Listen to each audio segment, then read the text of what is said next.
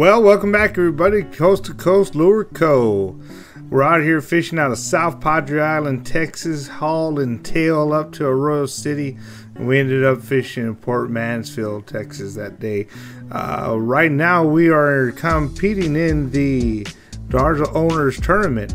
Now if you've been watching our videos, you know that last year we won with the heaviest redfish. So stay tuned. Thank you all for watching. Make sure for all you new folks you can click the follow button, and you can buy any of our lures that you see using today on our website at ctclures.com.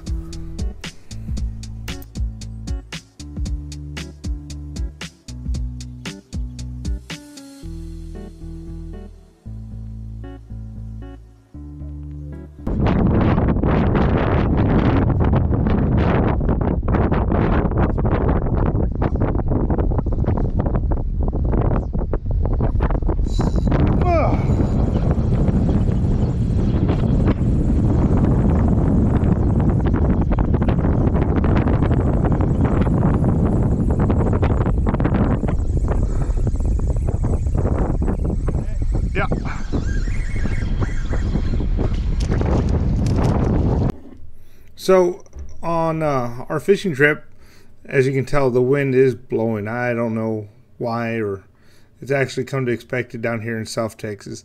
Because the wind's blowing, the water's turned up, it's murky. We're trying to fish places that we normally catch fish at. But because the water's murky, it's darker than what we're usually used to. We'll go ahead and do some things a little bit differently, but also the same, I guess. Fishing with a white lure. One of our pro staffers, Captain Stephen Hillary, I'll go ahead and put him in the notes, suggested that we come up with an all white lure similar to our Ty's Ice, but just white without the chartreuse tail. Apparently it worked. It's been working for him pretty well. One of the things that I've noticed, especially on this day, that I've never really put attention to is the difference between the popping cork and the 212 rig. They do the same thing. The only thing that I noticed is that popping cork really takes a toll on you throughout the day, especially if you're fishing non-stop, if you're like myself or in a tournament, compared to that 212 rig from PS Tackle that I always promote and talk about in my other videos. It's a lot lighter, it's a lot easier on you, especially your shoulders. It's a lot easier on your rod. So if you're going to be fishing with a popping cork, you might need a heavier duty rod strictly for the popping cork. With the 212 rig, you might be able to get away with your regular light tackle combo that we would normally use in the bay. I guess maybe I'm just getting older, but I do feel the difference. So the whole purpose of this 212 or the popping cork is to make noise. And the 212 rig, the PS Tackle actually has a lineup of the 212 rig that comes in a specific popper. Now the purpose of this is to make some noise. Now you see the water clarity is poor, nobody really can see anything. So that bright white lure or a dark lure you'll see me use later on, called the Louie, the popping cork, the 212 rig, what it does, it makes a noise similar to what the sound that the predatory fish out here make when they're attacking something. So that draws in other fish to come see what's going on. And once they get close enough, they'll go ahead and strike our lure on the way down majority of the time. Also, a quick note, if you saw our measuring board just a little bit ago, big thing to remember on a tournament is try to use the same measuring board that the folks are going to be using at the weigh-in. So I know for saltwater, for the most part, the check it stick is very popular.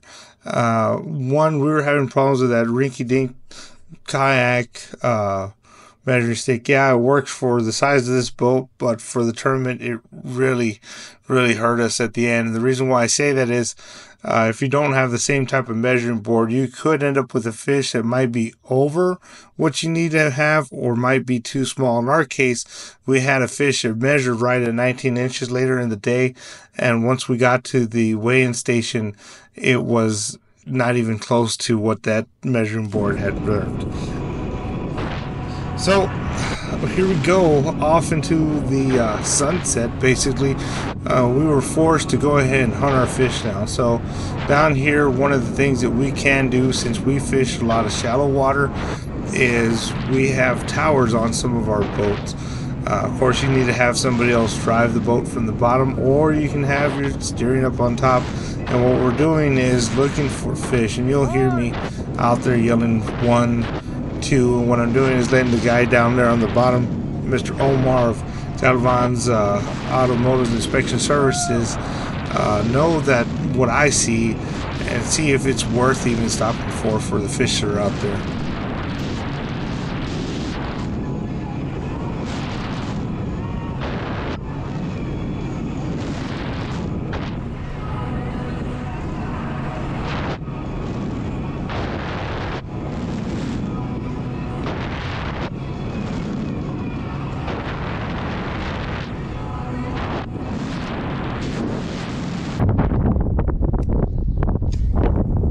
Whatever you boys want to do.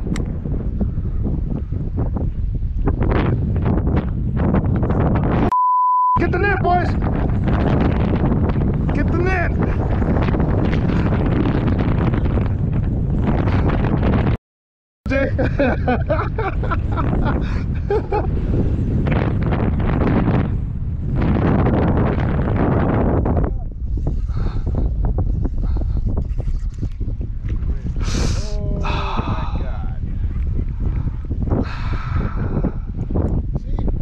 They're here, bro. I don't know how that happened, bro.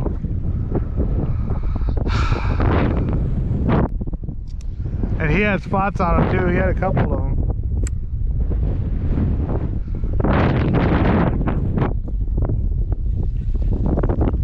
Ah, I just lost the skip jack. Got it on that tamarindo, bro.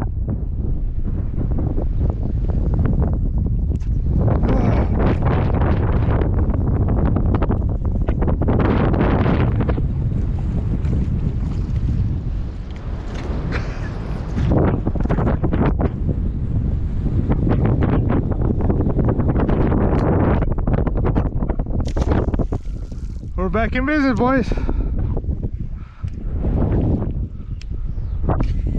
Saw it swim away.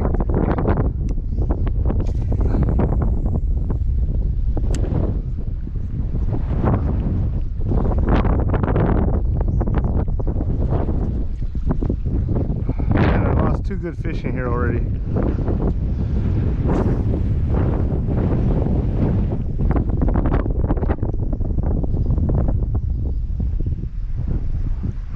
Hold on. Oh.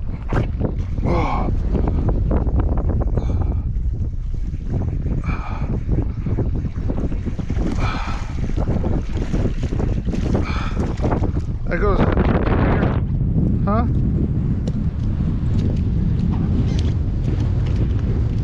Hey, unhook that one for me, please, sir.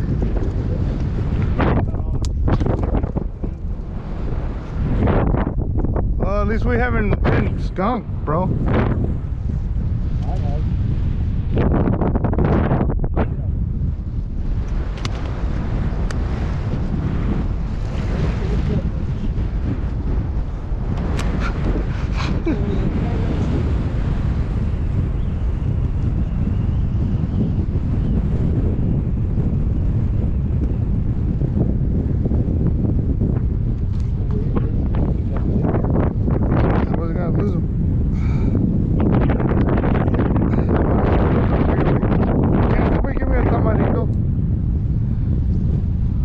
I'm pretty sure.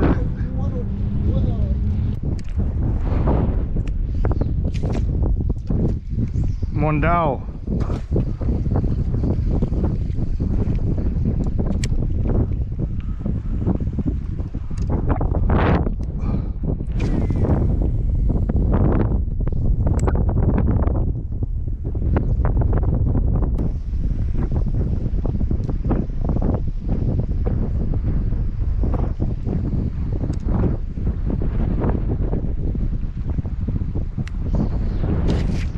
What the hell? prime example of why everybody's always afraid of bait casters for the guys that use nothing but spinning reels. It's just something that's always going to happen. The bird's nest. Do your best and your due diligence, and it's still going to happen to you every now and then. One of the things that I always suggest is don't go crazy, and don't start doing things. It's not very often where you'll get a catastrophic bird nest, but they will happen from time to time. And while I'm trying to undo this thing, you'll see my buddy in the bottom right-hand corner there, Mr. Omar Galvan, hook up to fish at what we thought would have been a contender to win for the slotted speckled trout, but it did not. But a quick tip real quick about these bait casters. Watch some YouTube videos. Try to learn with monofilament line before you use braid, because braid is pretty expensive. You can get a little weight or whatever size jig head or plastics you're going to be using out there, and get out there in your yard and cast, bro, and cast and cast and cast.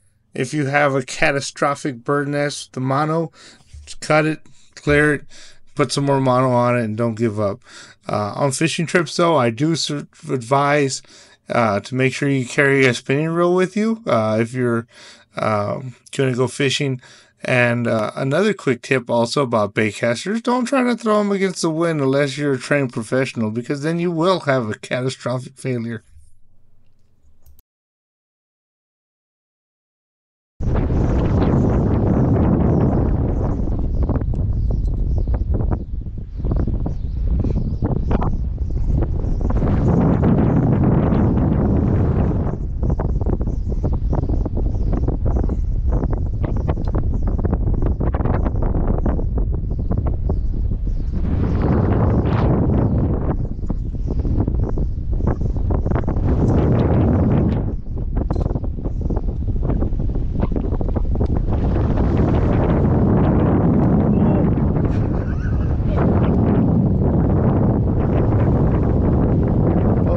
Still? Is he? He's right at it, bro. What time is it right now, Omar? 9. Let's fish for like 10 more minutes and see if... No!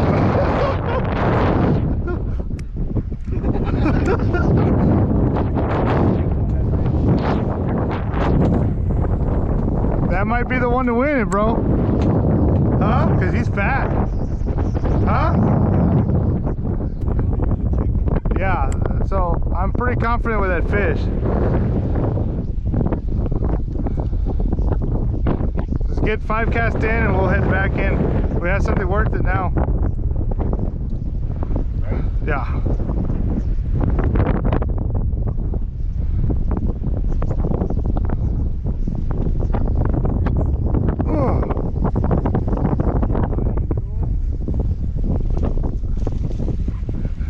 Yeah.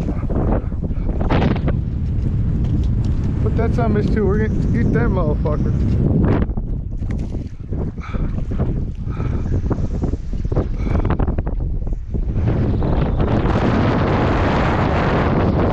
Here you go, OG.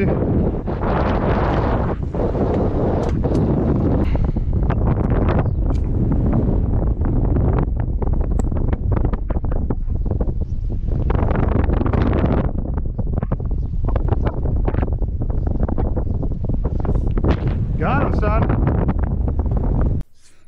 And that's pretty much the end of the day.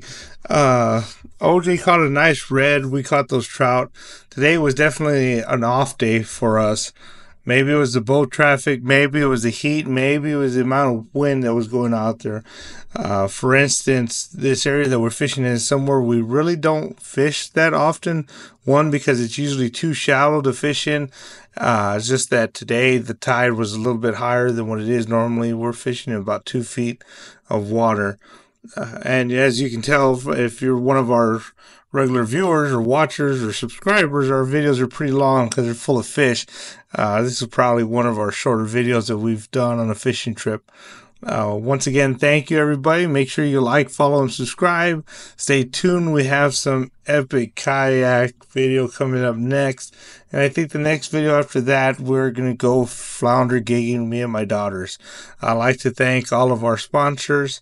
Galvan's Automotive and Inspection Services, Hook Liner Sinker of Harlingen, Gordon's Bait and Tackle of Brownsville, Click Twins of Far, also PS Tackle. They make astounding deals like I talked to you about earlier about the 212 rig. Look into it, especially if you're a light tackle type guy. It's very useful. You can definitely use that in saltwater, freshwater, and you'd be amazed if you tie one on. Thanks for watching.